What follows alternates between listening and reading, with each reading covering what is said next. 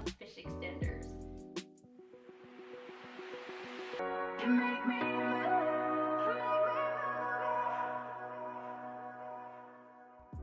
So the first question you might be asking yourself is, what is a fish extender? So basically a fish extender is an onboard gift exchange between staterooms.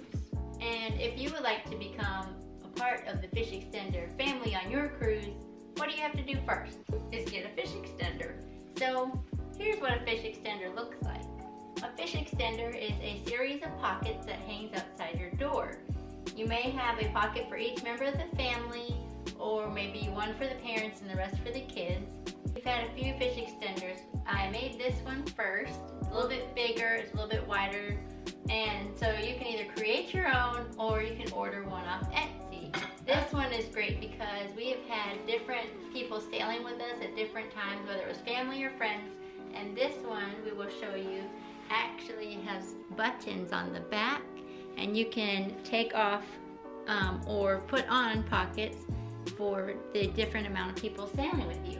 Other people also may just get like a drawstring bag and hang it on the hook outside their door, so you can just put gifts inside. And here's the pocket off of the other one, so you can add people on, take people off. It works great for us when we're sailing with different people or family members. So if you would like to join a fish extender group, how would you do that? The first thing you have to do is get on Facebook and find your Disney Cruise group. And your Disney Cruise group would be by your ship and by your dates. It'd probably say like Disney Magic plus whatever dates you're going on. The administrator on there will probably have some kind of link or system for you to join your group. Normally, we've seen anywhere from 5 staterooms all the way to like 12 staterooms, and they'll usually name them like Group Mickey, and then you'll have all the staterooms under it, Group Minnie, and all the staterooms under. And what kind of things do they ask you on that documentation? So they'll usually, first you have to know which stateroom you're in. They'll ask you for your name, maybe your age, your gender, and what your favorite characters are, so they can kind of know what you like.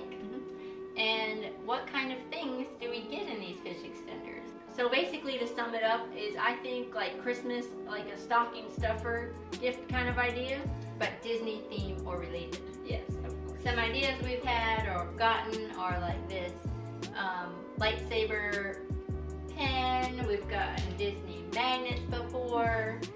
We got this cool Star Wars notebook ones. Those are from the Star Wars Day at Sea. Or people make like homemade magnets.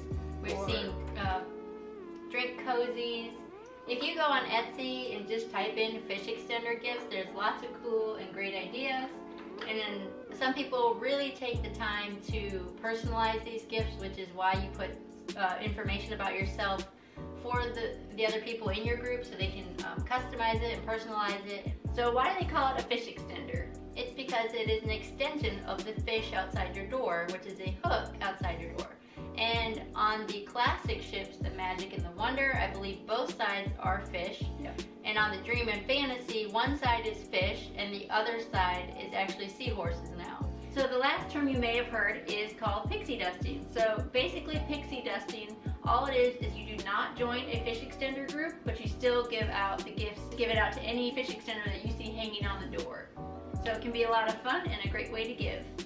So that concludes our 101 tips on fish extenders. If you have any other questions, please leave us a comment below and let us know if you've ever pixie dusted or had a fish extender. And that does it for today's video. So bye travelers!